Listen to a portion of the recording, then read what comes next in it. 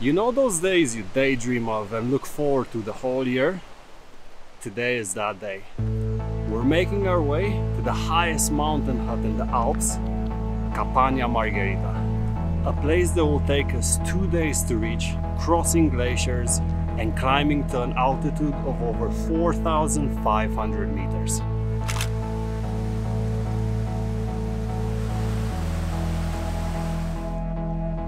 Today it's a bit of a rare mission for us because we're going to be staying at 2 mountain huts. Tonight we're sleeping at Rifugio Nifeti, which is at 3,600 meters. Which is great, because at least that's going to help us break down a very big journey and acclimatize a little. Slow progress because both of our bags are very heavy. So a little bit of info. We're in a region in the northwest of Italy called Aosta, at the very end of a valley. We started off from a town called Stafal, and today we have about a 6, maybe 7 hour hike to Rifugio Nifeti.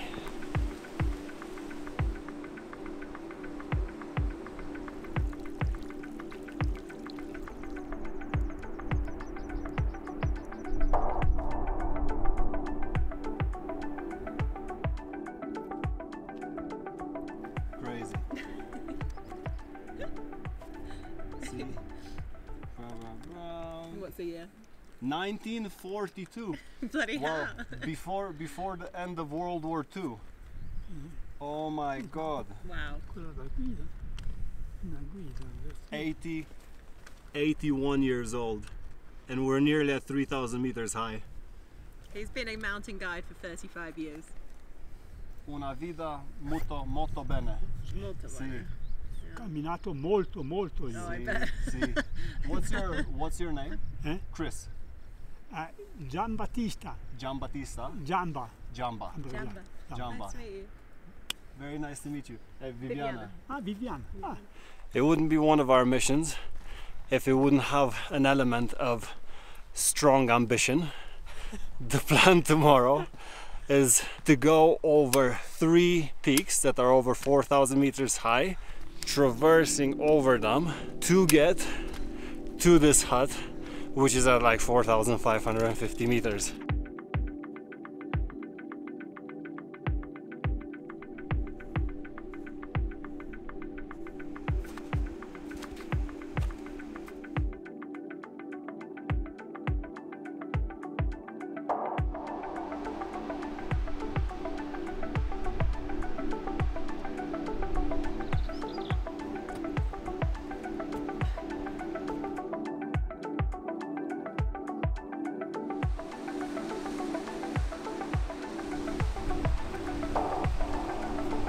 At the moment it seems like we're the only people that are going on foot up to the Nifeti hut, because there's also an option to go very close to the cable car up there.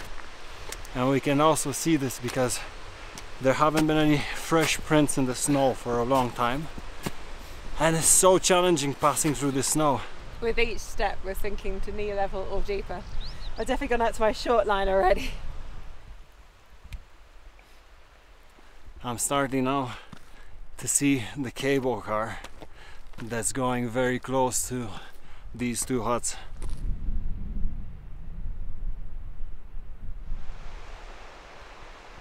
I'm puffed. What? I am puffed.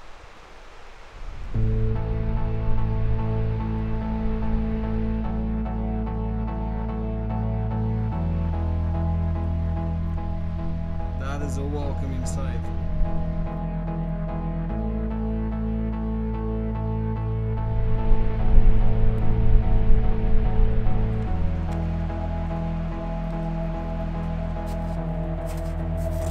We're at an area now which is very dangerous, and you risk essentially drowning if you do a mistake. If somehow you slide down into that,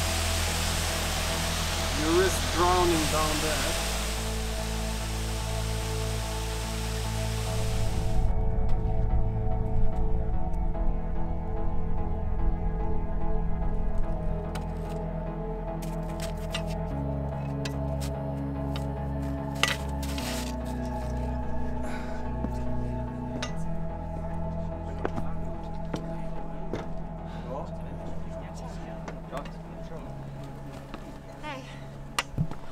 many people are camping, it's amazing. Vlogging. Yeah. Oh yeah. YouTube. Yeah. Okay. Train summit. Up.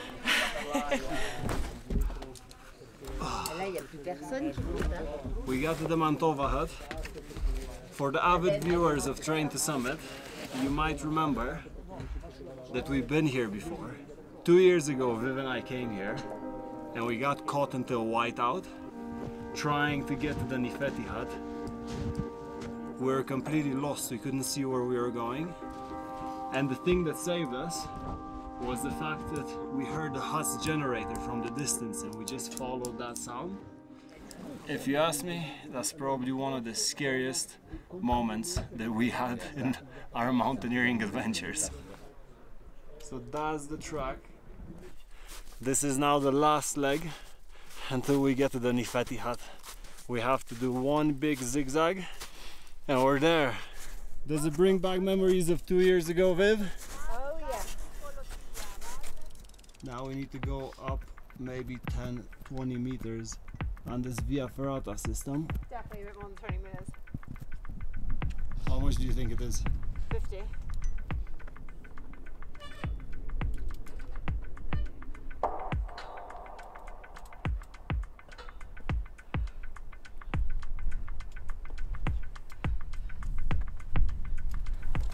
No better feeling than knowing you're closer to food.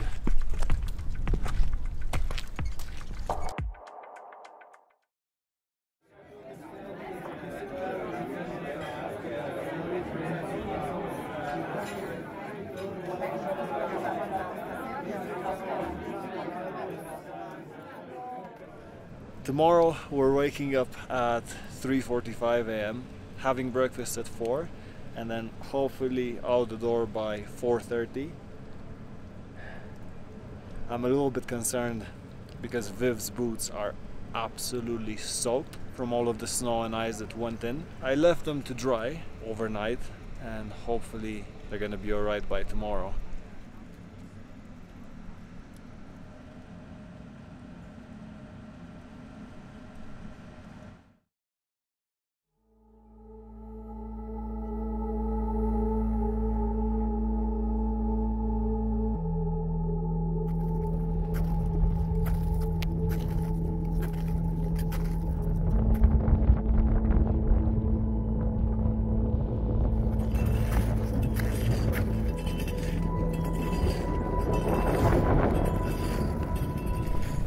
Neither of us slept a wink last night, and as you can tell, we're a little bit late.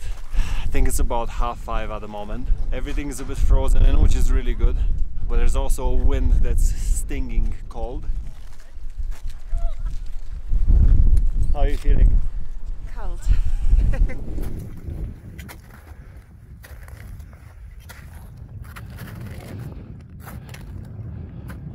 Right now I can see one of the mountains, the Balmenhorn.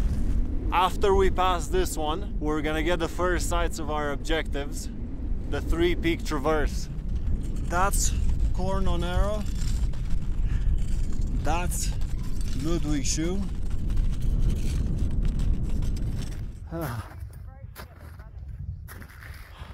Those moments in the cold in the morning are now going behind us. The sun is here. The weird thing about mountaineering, Yeah. say it's so hot you feel sick. And The next day you are so cold.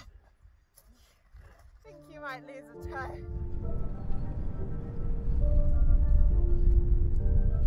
that is a 45-degree incline to the summit of Corno Nero.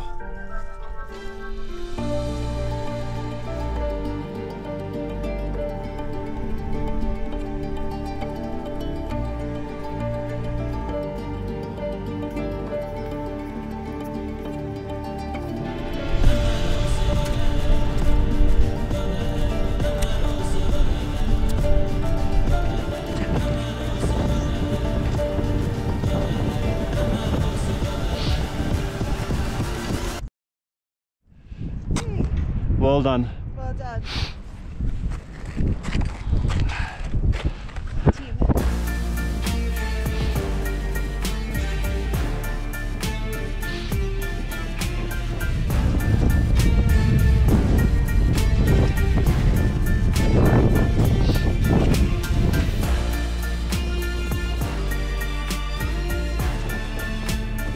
Next stop, Ludwigshoeh.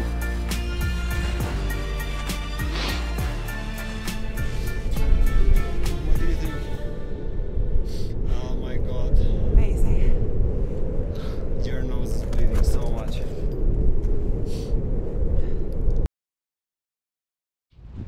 You good? It's scary, I know. But you got this. I know. It was easy coming up this thing.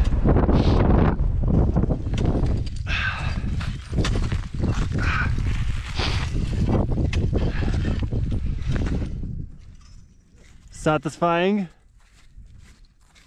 Yeah. That was good, wasn't it? Yeah, no, it's great.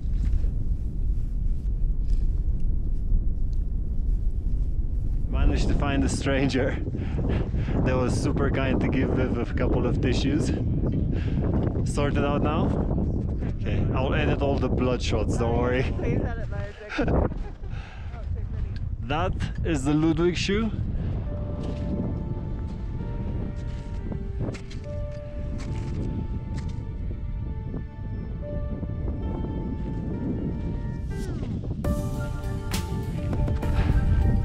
There is a wall of ice here. One zigzag and up to the summit.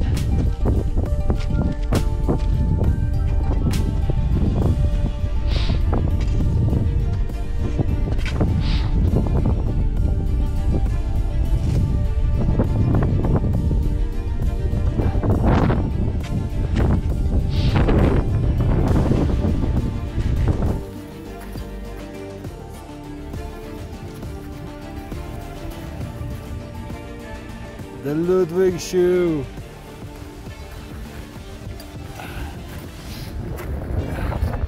Wow. Good team.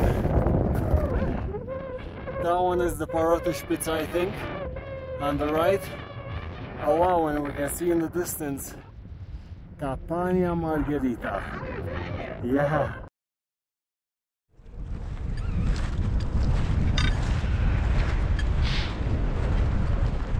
That lip over there is going to be very gnarly, Viv.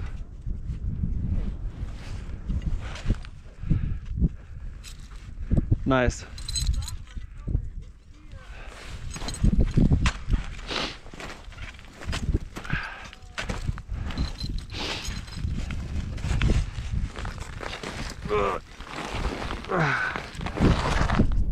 Those guys are going up what we just came down from.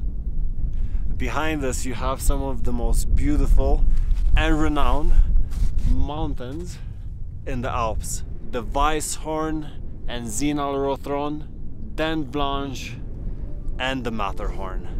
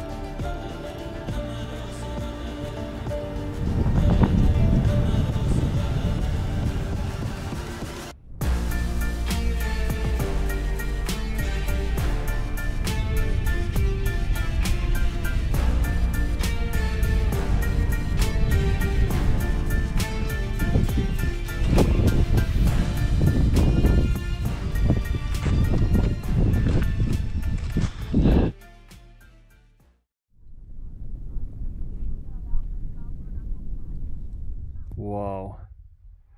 Let's go. That's a rock. Collapsed at some point. This is where we don't want to be right now. We've been going at a painfully slow pace up on the slope, and it's only now that I realized that that is the hut. Mate, how is that a thing?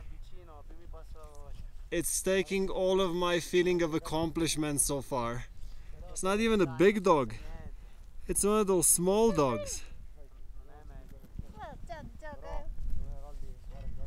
Viv, how? I didn't believe you when you said dog. You go, little buddy. You go climb those mountains. I honestly can't go that fast right now, even if I tried. What are you doing? Did you summit all the mountains? Yeah. You going to summit some more mountains? Oh my god. Hey! No! Let me tell you some cool facts about this hut. First person that has ever been on the summit of this mountain, Signalkuppe, was Giovanni Nifetti. You might remember that name because they honored him by naming the refuge where we stayed at last night after him. The name of the mountain, Signalkuppe, is named that way because the pile of rocks on the top is like a signal.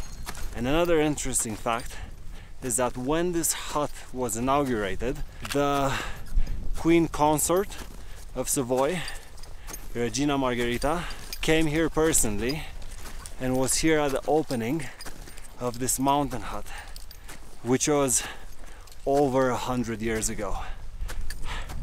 Can you imagine that? She came here in one of those big fluffy skirts. The glacier must have been double the size that it is now. One of the things I'm most excited about is not only is it cool Capanna Margherita, apparently they also do margherita pizzas. Final push. It looks steep. It is steep.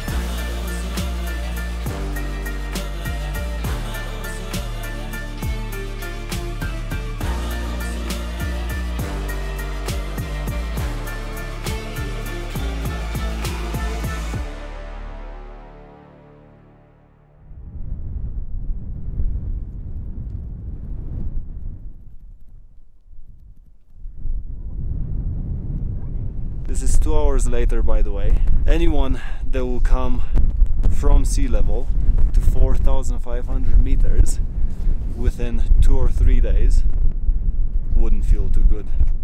So we came here and then we checked in and went straight to bed. The room that we're in has a leak, which is great news because 2 of the beds are essentially out of order. So then we're in a room with only 4 people, me, Viv, and 2 strangers. It is freezing outside, it is freezing in the hut. We're waiting because in a couple of hours from now we're gonna have dinner, which is amazing at these huts because it's usually a 3-course meal. Then we're gonna go to sleep, wake up at like 4 AM, leave at 4:30 again, and make our way all the way down in the valley.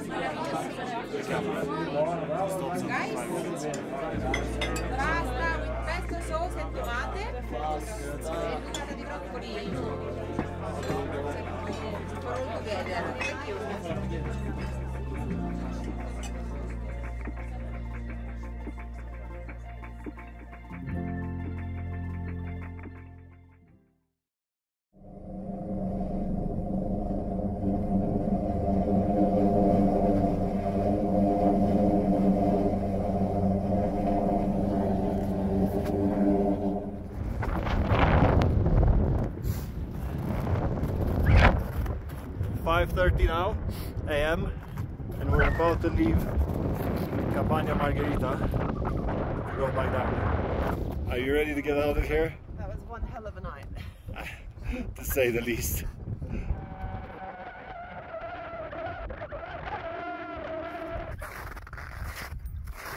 Yesterday was probably one of the hardest nights that I had in a very long time. The rule in mountaineering is you climb high and then you sleep low so your body can adjust.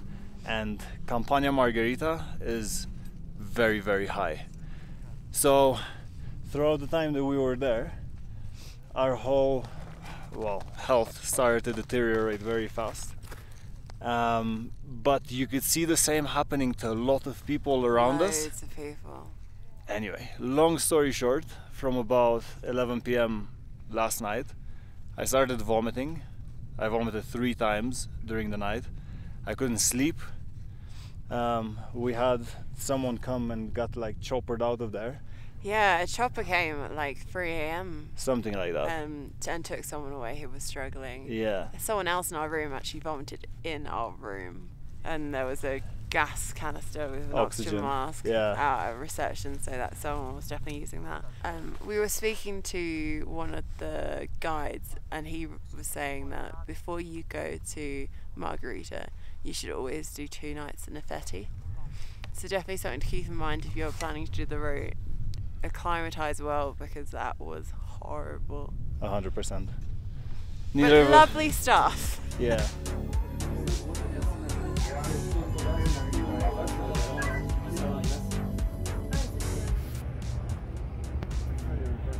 Yeah. So we're now in Stafal after battling a 2-day mission. You sound like you're dead. I am dead. You want me to chirp up? We're absolutely exhausted. What I wanted to say was that you never have any sort of style in these days. Look at these boots. Look at these socks.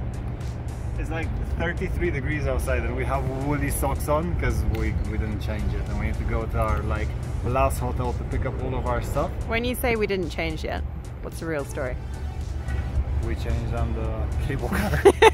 Yes, there Chris. was no one else Yes, inside Chris. the cable car. We both took our trousers off in the cable car. This is true. We're in our underwear.